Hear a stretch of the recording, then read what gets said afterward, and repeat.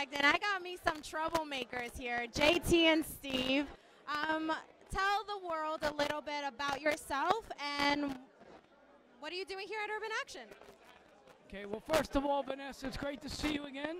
You look amazing. Thank you. I'm JT. I own JT Talent Enterprises. I'm a talent manager, casting to producer. My third year with the Urban Action Expo as one of their sponsors. And this is the first year 2 films that I've worked on are going to be showing. We have Robin, which I cast, produced, and acted in with the brilliant director, amazing actress, Migueline Oliveras, who's here today. You'll be interviewing her later. And I have Legends of Freestyle, about the freestyle artists, with one of my buddies, my good friend, who I work a lot with, Steve Stanulis, who's the director of Legends of Freestyle. And I worked on casting and producing on this project. We got Freedom Williams, Sal Abatella, Aaron Hansen, a lot of big people that are attached to it. And not to mention, he's going to explain a lot about it.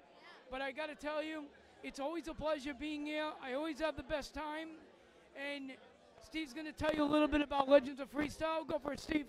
Steve, I'm definitely, this is what probably the most, I can't even talk because I'm so excited about it. I'm so excited about this documentary. Steve, tell us about it and yourself. Sure. When I decided to do this documentary, I mean, I've been a filmmaker a long time, but when I wanted to do a documentary, I figured I wanted to do something that I was interested in. And growing up in high school, I was into freestyle. That was my thing. So when I looked into it, I noticed nothing has ever been done on that whole, that whole time period, which I was shocked. I reached out to JT. He knew a guy, Sal Abatella, who kind of runs the whole gamut of freestyle, and he allowed me access to every freestyle artist. So we have like Lisa, CNC Music Factory, Lizette Melendez, Niobe, Coro, TKA. I mean, if I didn't name somebody, they're in it. There's not one person from that wasn't a freestyle legend that's not in this film. So we had a lot of press on it, a lot of traction, and we're excited to premiere it here at the festival. That's amazing. I mean, freestyling was, even though I'm a little bit younger, but it was a part of my, but it was a part of my childhood too, to have that type of artistry, because it also is an art. Is this your first time dabbling in documentaries? It's my first time dabbling with any type of documentary. That's why it was I was passionate about doing something that I really love. Because as much as I care about a lot of topics in the world, it's not something I could get my heart into unless I knew I had an interest myself in and a passion about it. So, like I said, we brought it to life, and I'm just super excited that we were supposed to actually premiere in 2016, but we did a little bit of a rush to get here, and we were honored that they asked us to screen here, and here we are. Great. So, since you said you dabbled in some freestyle, can I ask you to freestyle a little bit? Well, again, it's funny you said that, because when people don't know that whole thing of music, they think when we talk about freestyle, it's about freestyle rapping, which it's not. Freestyle music was a name given to all of those artists. But that's not an uncommon perception, because you speak to a lot of kids that aren't familiar with freestyle, they think I'm talking about rapping, which is not the case. It's more of dance music.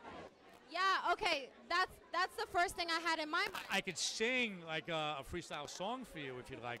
I don't know if I could rap like randomly, but but that's usually a misconception with that. Because a lot of people think that's what it is, but it's not. I'm happy you clarified that. Vanessa, you remember Freedom Williams, CNC Music Factory? He'll be here any minute. Oh, great! Amazing. He's going to be incredible. And a third film that I'm worked on here, but I've only did a little casting. You know Greg, Beyond Comics. So his film is in here as well, which we won an award last year. We're going to be screening it again this year.